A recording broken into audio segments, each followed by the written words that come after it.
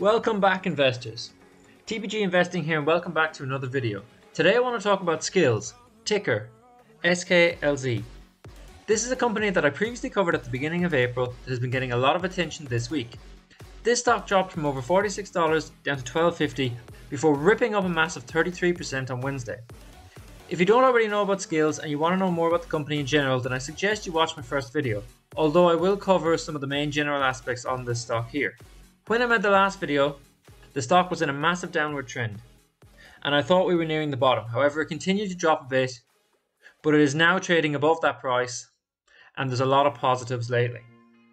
So in today's video, we're going to be looking at and discussing what Skillz do and what differentiates them from their competitors. We will look at the bull case and what's great about Skillz. We'll look at the bear case, including all these short seller reports, and either debunk or validate some of the negatives. We will look at the technical charts, analyst price targets and the financials, before finally drawing up a conclusion on the stock. Before we get into the video, the last Skillz video currently has over 200 likes, which is amazing. This video was the most requested in a recent poll on the channel, and if you like the content, it would be greatly appreciated if you smash that like button. Can we get another 200 likes on this video? Subscribe to the channel if you're new and hit the bell notification, so you never miss a video with the potential to make you money. I want to point out that I'm not a financial advisor, I do not have a position in the company, and this is not financial advice. Now let's get into it. Skillz is an online multiplayer games platform, focused entirely on tournament-based mobile games market and offers a small selection of games. The gaming market in general is worth over $175 billion and has been expanding for many years. Don't let anyone make you think the pandemic is the reason for this industry's attention this year. This has been a growing industry for the last decade, the pandemic merely accelerated it. Of this $175 billion market, roughly about $86 billion is in the mobile gaming niche. Now, there are many online games platforms and many game developers. However, what Skillz offer is different from the rest in many ways and is quite unique. One of the most impressive stats I have seen on Skillz is the minutes per paying user per day. Skillz outranks even the most popular apps such as TikTok, YouTube and Facebook. So what makes Skillz different from the rest? Firstly, Skillz offers a skill-based competitive gaming experience where anyone with a phone can compete to win cash prizes. While the esports sector in general is made up of a very large player base with less than 1% that are good enough to compete professionally, and in general the costs of competing are quite high in comparison to mobile gaming, because to compete in esports the pros are spending thousands on equipment such as monitors, high performance GPUs and their computers in general. Whereas to take part in mobile gaming all you need is a pretty decent smartphone. Skillz is targeting the other 99% to play games every single day but will never be competing professionally. Their slogan is Operation Esports for Everyone. By bringing player competition with prizes to mobile, Skillz is letting anyone and everyone compete to win real money. Firstly, I want to point out that while there are plenty of mobile apps out there where you can win prizes, these tend to be luck based, such as mobile casinos, and are classed as gambling. Skillz is purely skill based and therefore is not classed as gambling. Skillz also provide the platform for these games. They don't actually make any of the games themselves, and this brings so many benefits. The cost of research and development of games is usually a huge cost, but Skillz do not have these costs.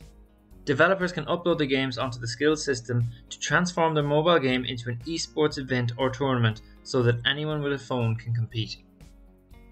So let's look at the bull case and the positives in the company. First of all, the company is backed by leading venture capitalists, media companies and professional sports leagues and franchises, including the investment arm of the NFL and owners of the New England Patriots, Milwaukee Bucks, New York Mets and Sacramento Kings. Skillz have teamed up with the NFL to create an NFL themed mobile game. The game will have joint marketing support from both the NFL and Skillz and is set to be developed during this year. This is huge for Skillz for reasons that we'll mention in the bear case in a minute. CATHIE Woods and ARK Invest have been buying shares in Skillz for months. I mentioned this in my last video, and at that time ARK held just 6 million shares, making up 1.6 million of the next generation ETF. ARK now holds 6.8 million shares in the next generation ETF, but they have also added just this week a further 6 million shares in the ARK Innovation ETF. So ARK have nearly doubled their investment in Skillz in the last week alone. In my opinion, Skillz has a top-notch management team led by CEO Andrew Paradise. And as I spoke about in the last video, They also have a leading industry veteran in Harry Sloan and have recently appointed Jerry Bruckheimer to the board of directors. I've spoke about this previous, so I won't go into detail again. Skillz believes it has pioneered the future of the gaming industry, enabling developers to monetize their content 5 times better than ads or in-app purchases by enabling developers to expand the reach of the games and scale their business. Skillz has a proven track record of improving mobile gaming economies. The average revenue per user of games built on the Skillz platform is closer to $7.50 versus $2.35 for ad-based games. The competitive advantage here for Skillz is their anti-cheat algorithm. Cheating is unfortunately really common in esports. Just think of games like Warzone where cheating has become the norm. Just look at YouTube, you'll see loads of videos of people hacking the game. Therefore, a strong anti-cheat algorithm is the most important piece of any mobile esports games. And with Skillz being the first mover in this space, the company has built the industry's best anti-cheat algorithm, leaving Skillz strategically positioned to dominate the esports technology infrastructure market for the foreseeable future. So let's take a look at the technical charts and the analyst price targets before discussing the bear thesis. So we can see here that Skillz rose quickly from around $12 in November right up to heights of over $46 in February. At this point, it begins to move in a very steep downward trend and consolidated around $17 to $19 range in early April before again moving down. We can see here that over the past 2 weeks we've been consistently moving downwards until Wednesday, which seen an increase in volume and a breakout where the price rocketed up from around $12 to over $19. Now the price has been volatile since then, going from 19 to 15, back up to 18 and down to 16, and is currently trading at $18. Judging by this, we could see another breakout movement come Monday or Tuesday. So what do analysts think? Looking at tip ranks, we can see that the average price target is $29, with a high forecast of 34 and a low cast of 17. The average price target represents a 60% increase from the last price of $18. The average price target is slightly lower than in my last video, and this is due to Stifel Nicolaus lowering their price target from $30 to $28. Simply Wall Street also places a fair value of $45, meaning that the stock is currently undervalued by over 60%. So let's take a look at the bear thesis to see if there's any cause for concern. First of all, when I made the last video, we were in a downward movement, and that was in line with the market in general. And then we had the case where the CEO had sold some shares and the short seller report had been issued at the same time. So in the last video, I mentioned that the CEO had sold shares of approximately 200 million, and I don't think I put enough emphasis on the fact that this is only a fraction of his overall shareholding. It might seem like a major amount of shares, but the fact is that Andrew Paradise still has a shareholding of over $1.2 billion in the company. This shows the huge investment that he still has in the company. Also, since then, there's been another 2 short seller reports published, in addition to the Wolfpack Research short seller report. So let's look at these and some of the issues that they've brought up. The first of these 2 short seller reports is by Twitter user Restraint, who published a report highlighting risks Skillz faces from the Google Play Store. Basically, they've called Skillz an unfair gambling site where the house always wins.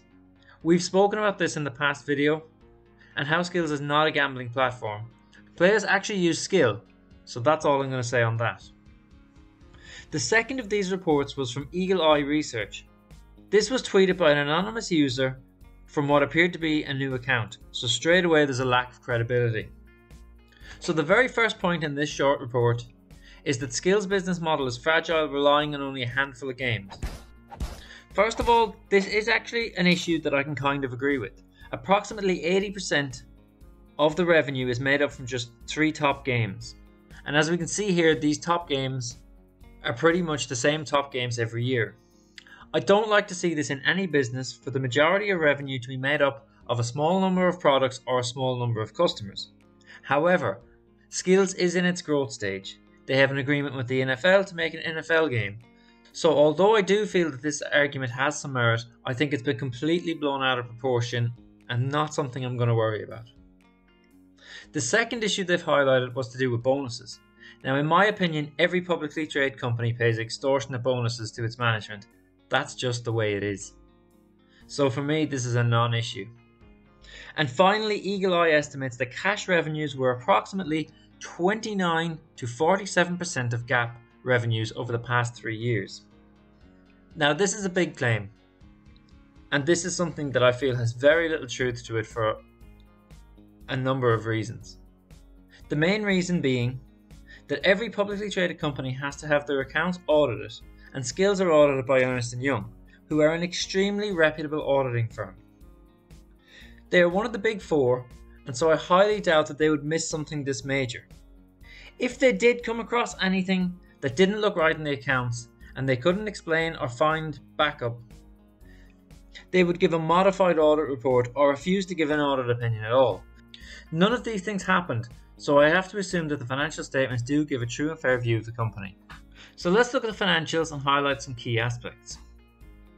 So revenue grew by 92% to $330 million in 2020, a huge increase on 2019. Gross profit grew 91% to $218 million, again a huge increase.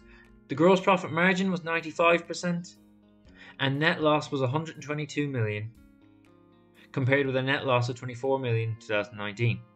The gross profit rate here is amazing, and the net loss is concerning because it's 5 times the loss of the prior year, but we'll look at that in a moment. GMV grew 80% to 1.6, and as at December 31st, 2020, the company had $263 million of cash and no debt. So big losses like this are common for growing companies, and the company did recently raise funds through issuing shares. But the good news is that this should provide them with a very decent cash runway into the future. Overall, there's nothing concerning, so let's look at the income statement. When we look at the income statement, we can clearly see the increase in revenue. We can also see that sales and marketing is by far the biggest expense. Again, this is to be expected of this type of company. Sales and marketing are always going to be major expenses at this stage, and hopefully we will see that as time goes by, the increases in revenue should pay off. I don't think I put enough emphasis in the last video on just how much of a difference that sales and marketing expense makes. Let's just say for a moment that the company was to switch its emphasis away from growth and onto profit. Without the target of rapid growth, there would be no need for this expense on marketing. So let's take, for example, if the company was to keep the revenue at the same level but reduce their marketing by 50%. That would then mean that their 122 net loss would actually turn into a 2.5 million profit. Now that calculation makes a lot of assumptions that in practice wouldn't be accurate, but I just wanted to illustrate just how much of an expense their sales and marketing is at this stage of a company's growth. Finally then, looking at the balance sheet, straight away we can see that the company has very little liabilities with an asset to liability ratio of about 6:1. This is mainly made up of cash.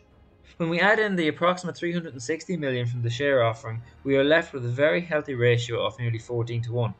Overall, this is an incredibly strong balance sheet and leaves a lot of scope for expanding the company in the coming years. So guys, I hope you enjoyed this update video. I really wanted to address the fact that it feels that this company has been under attack by short seller reports lately. There's been an awful lot of reports on companies over the past few months, but I think 3 in a matter of weeks on Skillz just seems extreme. I wanted to take a look at what was in those reports and see if there was anything that was actually concerning. If you've watched all the way through, then fair play. I hope I've shared some information with you that you weren't aware of, and I hope that you found value in this video. If you're new to the channel, hit that subscribe button and bell notification. As far as I'm concerned, my view on Skillz has not changed a bit over the past few weeks. I'm still bullish as ever because I think this company has huge potential. They're in an industry that is expanding for the past decade and will continue to grow in the coming years. And Skillz has positioned themselves perfectly to take advantage of this. As I said before, anyone that thinks the gaming industry over the past 12 months has been just a bubble due to the pandemic doesn't know what they're talking about, and the statistics are there to prove it's been growing for years. My biggest concern at the moment would be that huge loss posted for 2020. Those kinds of losses are not sustainable without doing a lot of capital raising. However, these losses are still to be expected and hopefully just not repeated. The company has met expectations regarding revenue and cost, and as long as they continue growing at this level that they are predicted, I think they'll be fine.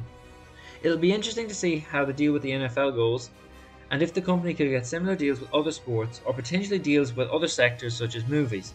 Jerry Bruckheimer's influence here could have a huge effect. At the moment, there's a lot of volatility in the market, with Skillz posting a 33% gain in just one day on Wednesday. So I would say that if you are thinking about investing, do take care, do your research and stick to your investment plan and strategy. As always, this is just my opinion. If anyone's thinking about buying into this stock, I encourage you to do your own research.